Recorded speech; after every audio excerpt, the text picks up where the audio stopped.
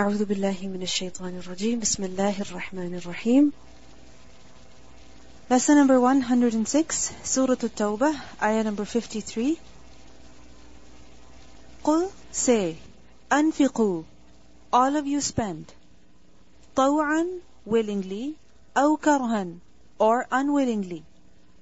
However you spend, لن يتقبل منكم, never will it be accepted from you. Why?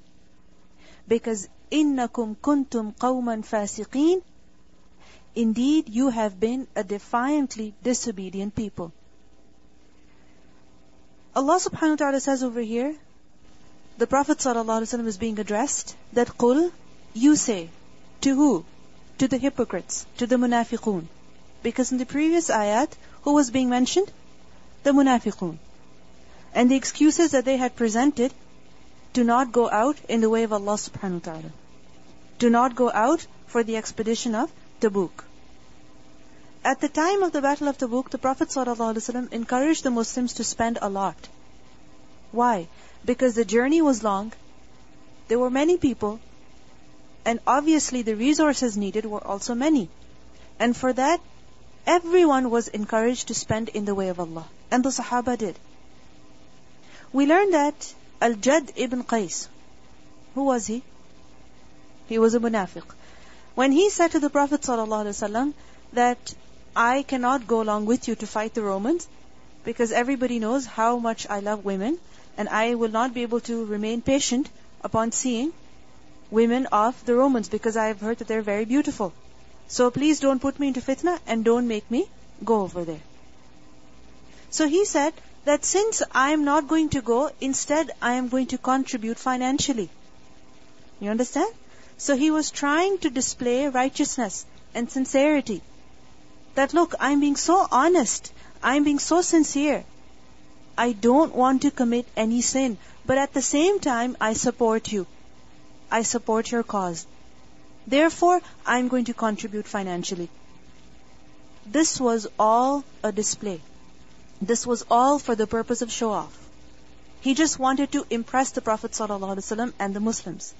So over here the Prophet ﷺ is told, say to the hypocrites that anfiqu, go ahead and spend, whether you spend طوعا, willingly, أو كرها, or unwillingly. طوعا is from the root letters ta, waw, ain, from the word ita'a. What does ita'a mean? Obedience. And taw' is to obey willingly, to obey happily, to do something that a person is obligated with. How? Happily, willingly, without any hesitation, without any dislike. So spend willingly, meaning spend willingly, happily, and secondly, spend in obedience. In obedience to who? To Allah. Meaning spend where you are required to spend, where you are obligated to spend. So taw'an has two meanings. What are they? First of all, willingly, and secondly, in obedience, where it is compulsory for you to spend. In various avenues of bir, of khair. Like for example, jihad fi sabilillah. The Muslims were going for the battle, for the expedition, to spend over there. Or spend on the poor and the needy. Go ahead, spend. Even if it's zakat that you're giving. Go ahead. Do it willingly. أو كرها, or unwillingly. Karhan is from the root letters kaf, ra, ha. And what does karh mean? When a person finds something hateful, disgusting, he doesn't like it. And when he's forced to do it, how will he do it? Unwillingly, with reluctance, grudgingly, with hesitation. And the word kurh, kaf, ra, ha, but with a dhamma on the kaf, is also from the same root. And what does kurh mean? Hardship, to find something difficult. Generally, what do we dislike doing? What we find difficult. What we find hard. When you find something hard, you don't want to do it. So, spend willingly or unwillingly. What does it mean by karhan? Why would a hypocrite spend unwillingly? That when he is spending only to please people, and he does not want to part from his wealth. Why is he giving his wealth and why is he giving it in the way of Allah? Just to satisfy people, just to please people, just to impress them, so that they don't say anything to him. So spend willingly or unwillingly, لَن يُتَقَبَّلَ مِنْكُمْ, it will never be accepted from you. Allah will never accept your spending in the way of Allah. Why? Because إِنَّكُمْ كُنْتُمْ قَوْمًا فَاسِقِينَ, indeed you have been a defiantly disobedient people. What does fisq mean? To cross the limits. So what are the limits that are being crossed over here? Of iman, of decency, of truthfulness, of sincerity. That what kind of excuses were these people presenting in order to stay back from the Battle of Tabuk? This is clear fisq. So because you have been a defiantly disobedient people, therefore your charities are not going to be accepted by Allah subhanahu wa ta'ala. In Surah Al-Ma'idah, ayah number 27, we learn Allah subhanahu wa ta'ala says that إِنَّمَا يَتَقَبَّلُ اللَّهُ مِنَ الْمُتَّقِينَ. Allah accepts only from who? From those who have taqwa. When there was the argument between the two sons of Adam alayhi salam, Habil and Qabil, one of them said that Allah only accepts from who? Those who have taqwa. So when a person does something good, he should have good intention. He should do it willingly. But is that sufficient? Is that enough for the good deed to be accepted? No. It is not sufficient. What else is required? That a person should otherwise abstain from sin. Because if otherwise a person is involved in committing sins, in crossing the limits set by Allah subhanahu wa ta'ala, then that becomes a means of preventing his deeds from being accepted. Generally, what do we think? That only you should have a good intention. You should have a good heart. And if you really mean well, then your deeds will be accepted. But we see that is not enough. What else is required? That otherwise also a person should abstain from disobeying Allah. Because if a person's nature is disobedience, and just once in a while he does something good, are you going to care about the good that he does? No. What are you going to consider that person? To be disobedient. You're not going to appreciate the good that they're doing. Why? Because generally their behavior is of disobedience. So we see that just as good deeds, they erase bad deeds. Similarly, sins, what do? They erase good deeds. That even if a person is giving sadaqah willingly, even if a person is giving sadaqah willingly, happily, with sincerity, still it's not going to be accepted. Why? Because his sins, what are they doing? They're erasing his good deeds.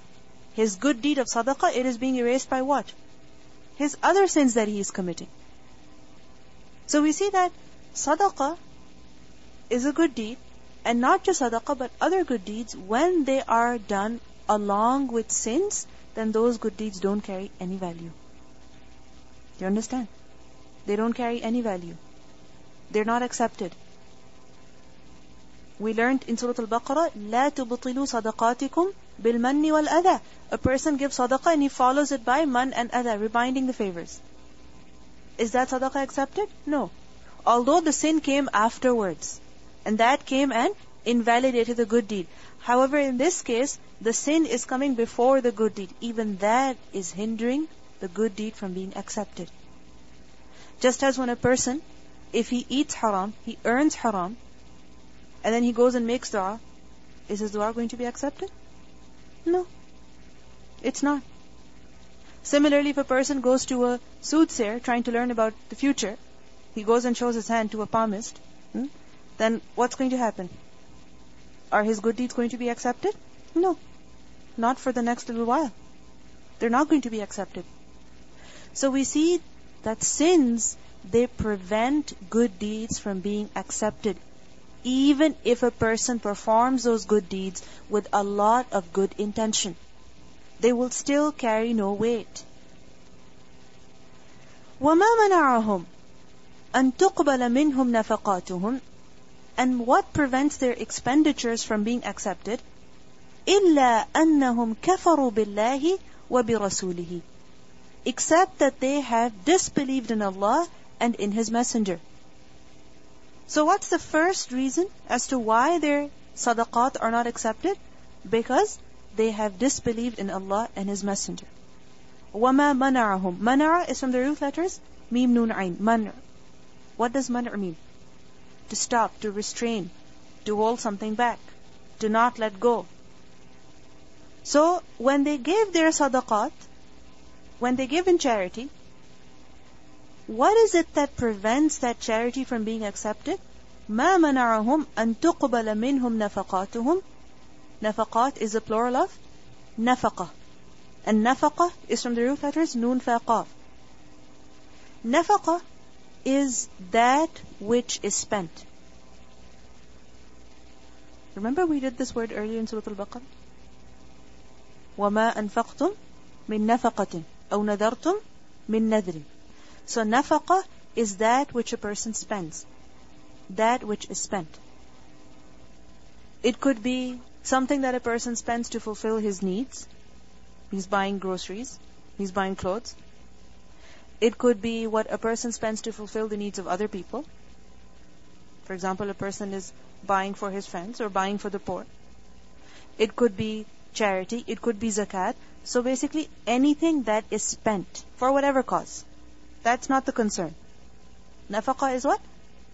That which is spent. And over here, nafaqat gives the meaning of sadaqat. That when they give in the way of Allah, when they spend in the way of Allah, what is it that prevents their charities from being accepted? That أَنَّهُمْ كَفَرُوا بِاللَّهِ وَبِرَسُولِهِ. They have done kufr of Allah and His Messenger. They have denied them. Now a person might say that the munafiqun, they say, amanna. Isn't it? The hypocrites, they say, we have believed. And at the same time, they would also come and pray salah in the masjid with the Muslims. Isn't that a sign of somebody being a Muslim? Yes. So what does it mean by أَنَّهُمْ كَفَرُوا بِاللَّهِ وَبِرَسُولِهِ? What's their kufr referring to? That through their statements and their actions, what have they demonstrated? Kufr. By the words they say, by the actions they do, they have demonstrated kufr.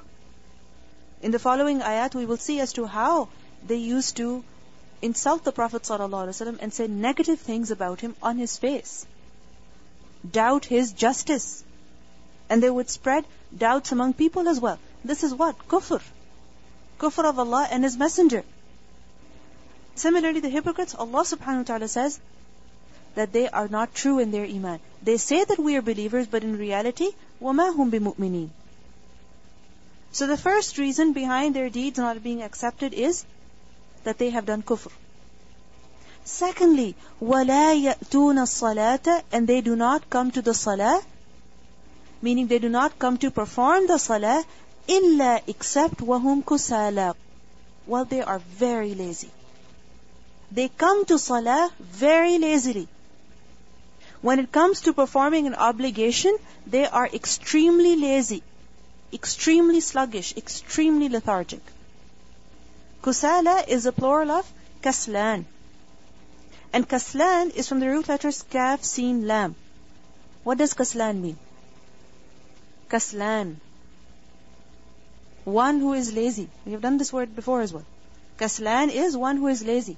And kaslan, fa'lan, just as the word shaytan or atshan, ghadban.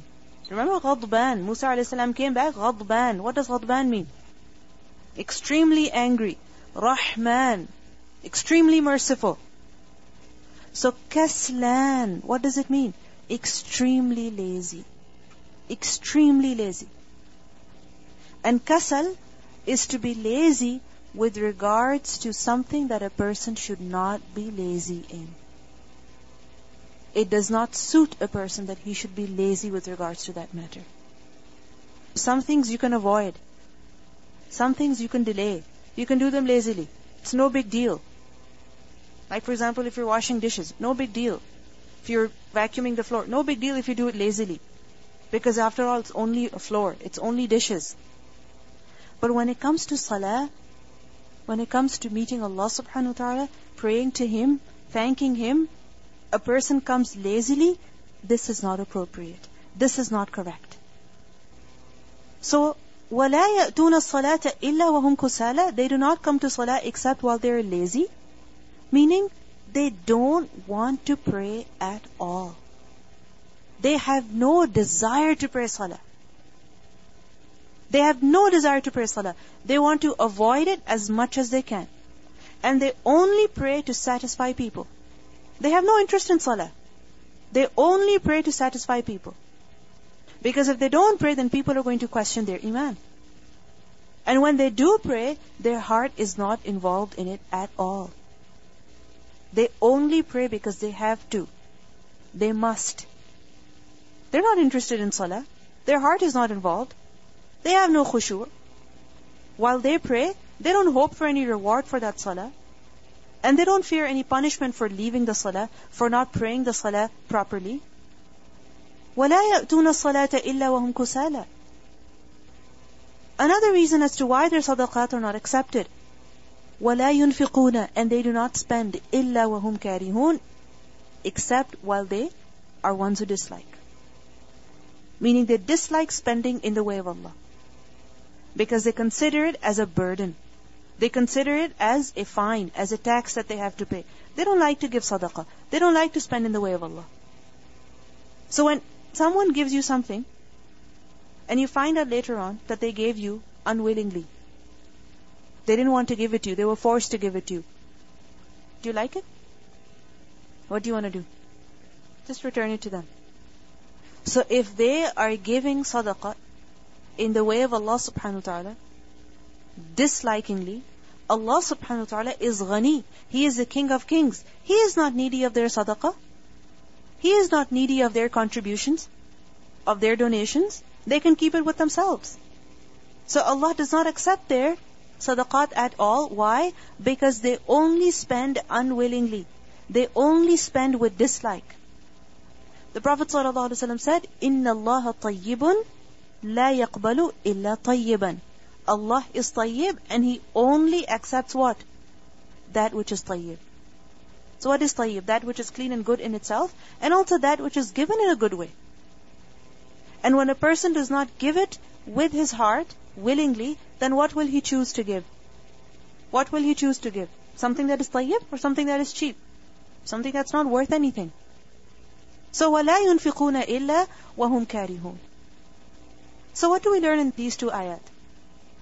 That there are some conditions that Allah subhanahu wa ta'ala has placed, that Allah has set for the acceptance of a person's good deeds. Over here, yes, it's nafaqat only that are mentioned. However, this is general. That when a person does anything, when a person performs a good deed, then a person must fulfill some conditions. And if he does not, then his good deed will not be accepted. It will not carry any weight. What are those conditions? What are those prerequisites? First of all, Iman. First of all, Iman. Because over here what has been mentioned? They're kufr. So if a person does not have Iman, if a person does not have correct Iman, then no matter what he does, even if he performs the greatest of good deeds, those good deeds do not carry any weight. They do not carry any weight. They will not bring him any reward. All those good deeds are wasted. Why? Because when a person does not have Iman, he is denying Allah subhanahu wa ta'ala. He is denying the Messenger sallallahu alaihi wasallam. And this is the greatest form of ingratitude. Just imagine if there is a child who is ungrateful towards his parents. Extremely ungrateful, extremely disobedient. So he grows up and he becomes highly educated and very successful. Will the parents still be happy with him? Will they be happy about his success? No. Why? Because he has been extremely ungrateful and extremely disobedient. So no matter what he does, even if he becomes extremely successful, his success does not matter to them. They don't care at all about his success. They have disowned him. Similarly, if there is a person who rejects Allah, who rejects His Messenger, and he goes on doing good deeds, spending in the way of Allah, are those good deeds going to be accepted? No. Are his charities going to be accepted? No. And besides, he never did them for the sake of Allah. He never did them for the sake of Allah, so why should Allah reward him? He never did it for the akhirah. He never did it to please Allah. So why should Allah reward him? Because we always wonder, there are so many people, they're so charitable, they're so generous, they take care of the poor and the needy. So how can Allah not reward them in the hereafter? He will not, if they didn't do that with iman. Because they did not do it for Allah. They did not do it as Allah wanted them to. And otherwise, if they disobey Allah, if they reject Him, their deeds are not going to be accepted. Just recently, I visited this website on which they have this very good system of that you contribute some money. You make an account basically, even if you give $5, $20, whatever you want to give. They will find someone who needs that money. For example, somewhere in, let's say, Africa. A man, he wants to start his business and he needs a total of $200. You give 20, another person gives 20, another person gives 20, another person gives 100. Eventually he will have 200. They will give that $200 to that man. He will use that money and within 2-3 years he will return it. There is a particular time limit. I thought it was a very good system. However, there is interest involved. Therefore, I stayed away from it. And that's why I don't encourage you to go for it either, because they charge interest from the people who take that loan. Anyway, I was looking at that when you become a member, you have to join a particular group. There were different groups. There was no group of Muslims, obviously. But there was groups of Christians, of atheists, of Canadians, of Australians. And I was looking at the past few months' activities. You know who was number one? Atheists. Number one, atheists. They were the ones who were giving the most money. Millions of dollars they were giving, collectively. And I was thinking, look at these people, they're giving why? For the sake of humanity, to help other people. Yes, it's a very good thing. You're helping the poor people. You're helping them establish their businesses, to get education, to have a good life. All of that. It's a good cause. However, if a person is not giving it for the sake of Allah, then why would Allah reward him? If he rejects Allah's existence even, why would Allah reward him? So why is it that so many Muslims stand up for such people and they say, no, Allah should definitely reward them. They should definitely go to paradise in the hereafter. The fact is, they never did it for Allah. They don't have iman. Allah will not reward them. Allah is just. Allah is tayyib, and He only accepts that which is tayyib. Another condition which we learn from these ayat, that a person must fulfill in order for his good deeds to be accepted, is what? Ita'ah, obedience. Which we learned in the first ayah. That a person should be obedient to Allah subhanahu wa ta'ala. Not just iman, but also obedience. If a person turns away from one good deed, if he rejects one good deed, if he disobeys Allah with regards to one matter, then that would become a means of preventing his other good deeds to be accepted as well. One good deed is a means of acceptance of another good deed. Like for example, we learn that good words, al-kalimu tayyib, good words, what do? They ascend good deeds. Meaning, good deeds and good words together, they ascend up to the heavens, meaning to Allah subhanahu wa ta'ala for acceptance. So good deeds together become a means of acceptance.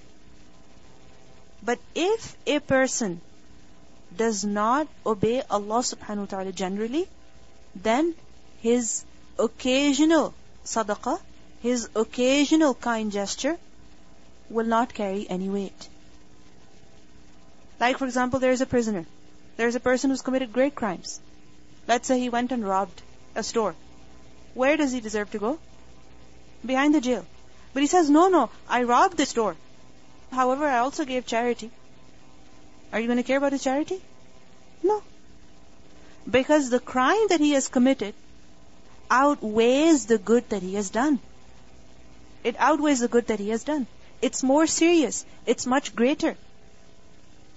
Similarly, if we are involved in disobeying Allah subhanahu wa ta'ala, one day after the other, one thing after the other, one sin after the other, then how do we expect that our good deeds are going to be accepted? How? This is something that we must think about. We must reflect upon. That if we are involved in committing fisq, in disobeying Allah, then how do we expect that our good deeds will be accepted? Thirdly, another condition is promptly performing the obligations.